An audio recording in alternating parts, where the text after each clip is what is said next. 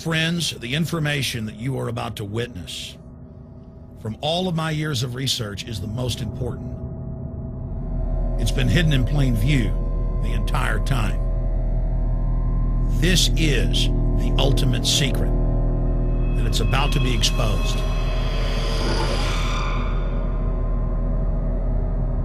I have hundreds of government documents, textbooks, white papers, where for over 80 years, the elite of the Western world have talked about adulterating food and water to sicken and sterilize the population for the purpose of eugenics.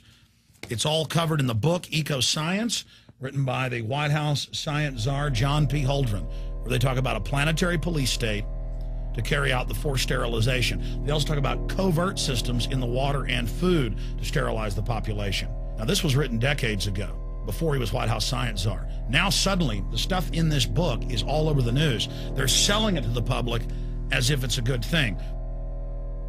You see here before you what an average person would buy when they went shopping at the store. Not everything here is bad for you, but much of it has compounds and artificial chemicals that have been added that are extremely toxic and bad for your health, and they have known this the entire time, and they have approved them for use. Let's start with aspartame.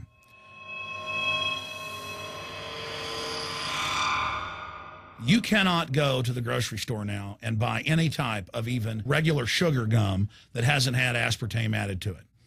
In the 1970s, Searle tried to get it approved, and they couldn't. It took them 3 separate times because in their own studies with monkeys, large portions of them that were fed it died and contracted cancer. Now we have mainstream news articles, and the EU has done a major study finding lower birth weights, early birth, and yes, miscarriages from women that drink aspartame-laden soft drinks like Coke Zero. What is aspartame? It is the fecal matter of the E. coli bacteria. They took it and genetically engineered it. They can feed it toxic waste, and then it defecates aspartame. And it has so many bad health effects, it's just unspeakable.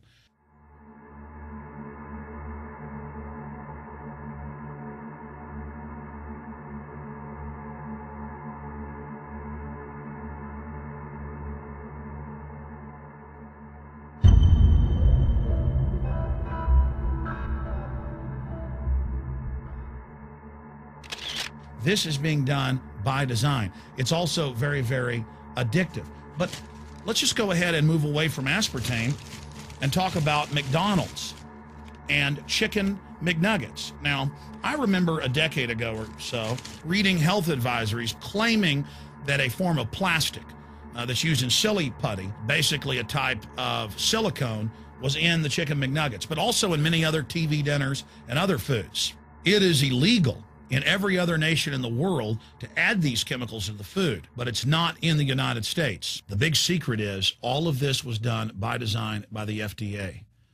Look at all the drugs they've approved, and then it comes out later that they knowingly approve them when these drugs are causing heart attacks and cancer.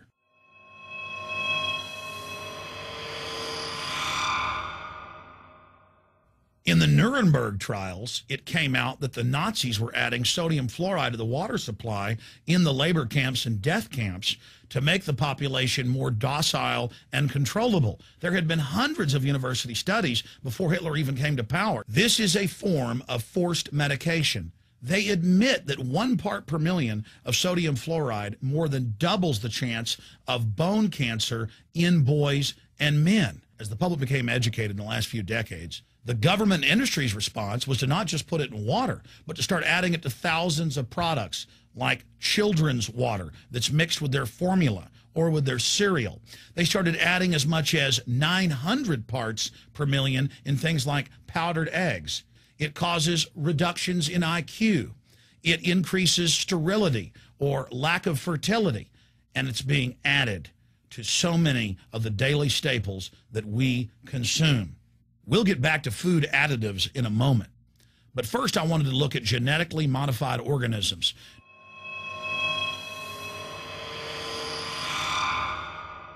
Did you know for many years the American people have been eating cloned beef and pork, and now they're expanding out into other forms of meat? Let's look at salmon first. Major university studies conclusively have proven that the type of genetically modified salmon that is actually a cross species, they've mixed other animal genes in with it, that when this fish is introduced with wild natural salmon, within 40 generations, all of the natural salmon are extinct. And the FDA approved this. And they're going to allow it to be released into the wild that isn't even a salmon. It is a cross-species chimera. It is a mixture like something out of the island of Dr. Moreau, something out of a nightmare.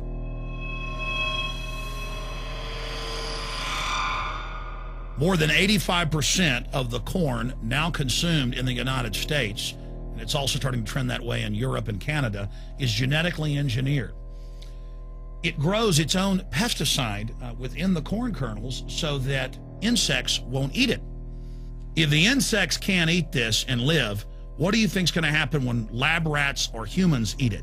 We have literally hundreds of studies showing that not just Monsanto's, but other major GMO companies' corn, that's the majority of corn we're now eating today in the United States, has been linked to organ failure in lab animals. The studies also show massive increases in sterility in rats and guinea pigs that are fed not just GMO corn, but GMO cotton seeds.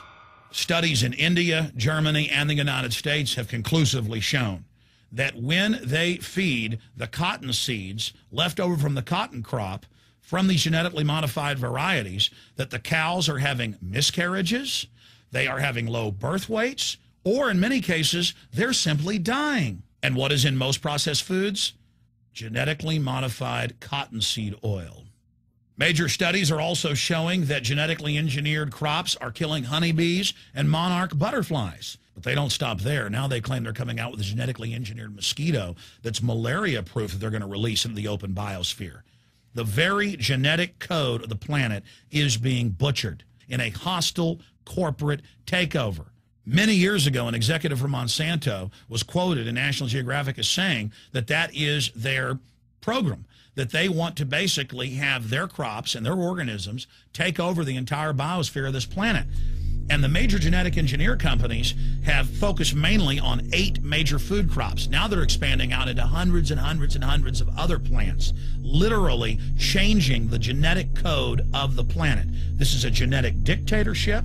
This is genetic vandalism. And that's why the Rockefellers, the United Nations, and others have built these giant armored seed vaults all over the world, not just at the Arctic Circle.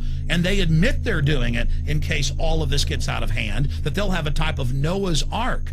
So all these fake environmental groups, they never complain about this. They never talk about true environmental degradation. They want to put a tax on carbon dioxide that humans exhale, that plants respirate from and carry out photosynthesis with, as a way to shut down industrial society and control every facet of our lives. That's the big secret. This is a population reduction program. It is an epidemic. The sperm count has dropped in the Western world exponentially. Even the government has been predicting within another generation, almost everyone is going to be sterile. This is the globalist religion. This is their philosophy. They want the planet for themselves. The UN has said that their stated plan is an 80% population reduction. You've heard Ted Turner call us useless eaters and feeders and say that 80% of us need to be killed. You've heard Prince Philip say he wants to come back as a virus to kill the majority of the world population. Dr. Eric Pianka, Peter Singer, it's all over the news where they tell us that we should only have one child because more than one is bad for the environment and that the recession is good for lowering our carbon footprint. This is the big secret. We live in a scientific dictatorship, and the United States and England are the epicenter of this, and it's expanding worldwide. Remember all the secret testing, all the secret sterilization that went on in the United States and Europe. Remember what Hitler did. He learned all of that from the eugenicist and the Rockefeller family in the United States. This is a culture of death being pushed on you and your family. And even if you think the world is overpopulated, you need to understand that you're being targeted by this as well. Targeted by the first and most important reason to have food reserves is to be prepared in case of an emergency. There are an average of 392 large-scale natural disasters a year.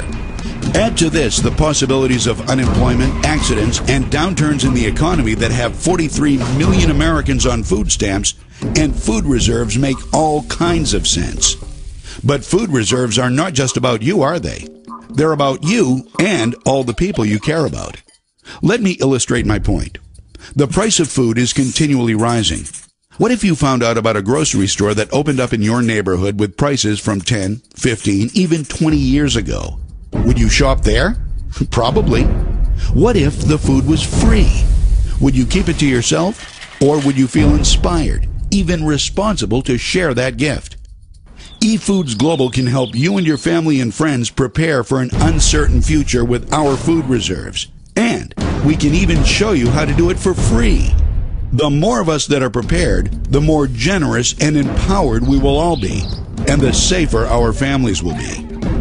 Now let's continue our tour by showing you what goes into making eFoods Global Reserves and why they are the right choice for you.